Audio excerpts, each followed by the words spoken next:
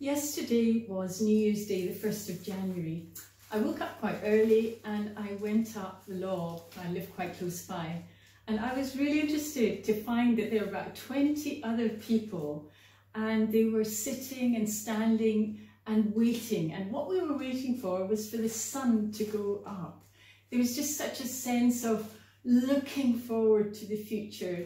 2020 has been such a difficult and challenging year, but we were longing for something new, for a fresh start. And I wanted to just look at a few verses from Isaiah 43 today. God is talking to his people through Isaiah the prophet. The situation is that they are in exile in Babylon, and they are very aware of the way in which God has worked in the past. Remember, they've been slaves in Egypt and God brought them out in a miraculous way, parted the Red Sea, took them through the wilderness and brought them to the promised land. And they tended to kind of think that that was God's pièce de résistance. He did this wonderful thing in the past, but here they were now in exile, and actually they felt a bit stuck. You know, what was God going to do? And God says here, forget the former things. Do not dwell on the past. See, I'm doing a new thing. Now it springs up. Do you not perceive it? I'm making a way in the desert and streams in the wasteland. The wild animals honour me, the jackals and the owls, because I provide water in the desert and streams in the wasteland, and give drink to my people, my chosen, the people I formed for myself, that they may proclaim my praise. So God is saying, I am going to do something new and different. And actually, it will probably supersede what your memories are of the past. And I'm wondering how good we are at moving on from the past. This little passage talks about forgetting the former things, not dwelling on the past. Sometimes it's good to look to the past. We learn from the past. It's good to remember and be thankful for good things in the past. But we can dwell on the past in a way that is not helpful. Actually, it can keep us moving into the new things that God wants to do. And I was just thinking about some of the reasons why we might dwell in an unhelpful way in the past. Maybe we can regret things that we didn't do, or things that happened, and there's this kind of, you know, continually moving back and thinking, oh, I wish that. Or maybe there's a guilt. Maybe there's something that has happened in the past that we still feel bad about. We have been unable to move on. We're carrying that burden of guilt. Or maybe it's nostalgia. It's like, oh, you know what, things were so good in the past. They're just, you know, it's never going to be the same. Oh, I wish we could go back. I wish things could be different. I wish we could.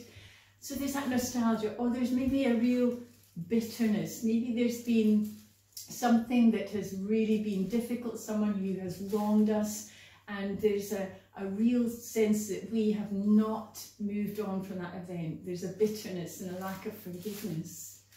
But you know, God is saying, do not dwell on the past. Let him move us on to this new thing. Actually, if we look back to scripture, we see what happened to Lot's wife, don't we? When she was dwelling on the past, God wanted to save them, take them out of Sodom and Gomorrah, but she got kind of nostalgic. Oh, I'm not sure I want to go God's way. She turned back. And she really got stuck, didn't she? She was turned into a pillar of salt. But God is inviting us into a new thing, not to dwell on the past. And the great thing is that we can trust God as we move into this new thing, because he tells us very clearly, I am making a way in the desert. Now, perhaps as we look into 2021, it feels like very unfamiliar, unattractive, barren, desert-like terrain. I mean, the things that are familiar, the things that maybe give us joy, the activities, the interactions with people, we're unable to do in the same thing. And it just feels dry and arid. But God is saying, no, I will make a way in that desert. I will lead you through. Trust me, I will lead you through. And there's so many promises in the Bible about God's guidance, his taking us where he needs us to be as we put our hand in his. I love that verse in Proverbs, trust in the Lord with all your heart and don't rely on what you think you know. In all your ways acknowledge him and he will direct your path. So God will make a way in the desert. But also he promises that I will provide water in the desert and streams in the wasteland. He's not going to kind of lead his people into the desert without meeting their needs. God knows what we will need. He knows our frame. He knows that we're dust. He knows that we're going to need encouragement. He knows that we're going to need hope. He knows that we will need interactions with people which will bring life and joy. And as we think of our church of St. James, he knows how important it is for us in some way to be able to come together and worship together. Maybe even just that sense of being together through the Keep Connected letter. God knows our needs and he says he will provide that refreshing. He will provide streams in the desert. We may not see them, we may not be aware of how they're going to come, but we can trust God for them. And as I say this, I am talking really very much to myself about going into this new thing. I am somebody who finds new things, as some people love them, you know, they're all up for the next thing, but I'm somebody who finds new things a little bit scary. I am on my third Ford Fusion because I like cars that are familiar. I don't want a new phone because I like something that's familiar.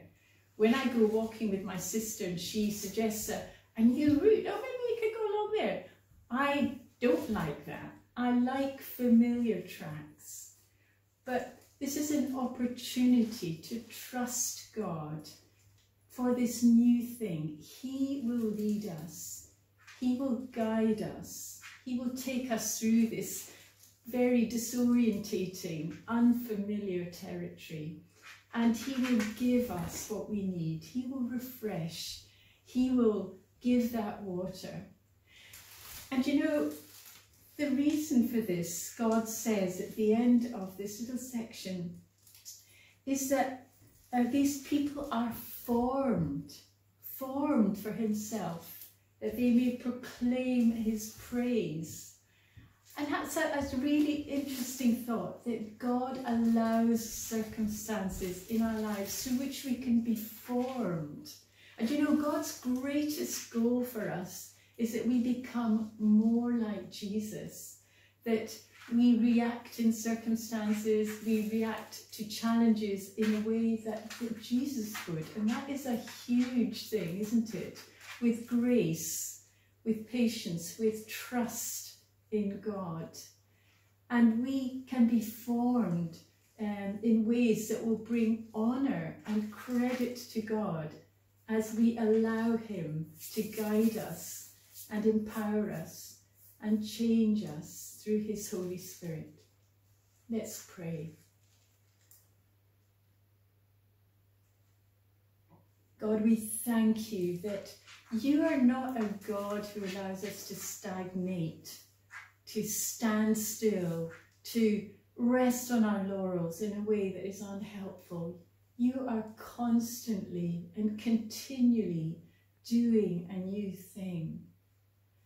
And we do not want to dwell on the past in ways that will keep us held back and keep us from moving into the new things that you want to bring us into, lead us into in this coming year.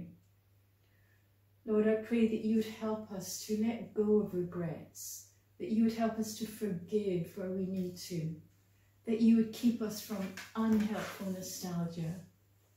And Lord, we embrace this new year because we move into it with you.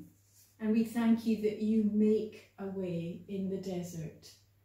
And we thank you that you will provide refreshing, that you'll provide for all our needs. And Lord, yes, we want to be formed. We want more to be people who are like Jesus, people who will bring you honour and bring you credit. And we pray this in Jesus' name. Amen. And very best wishes for 2021.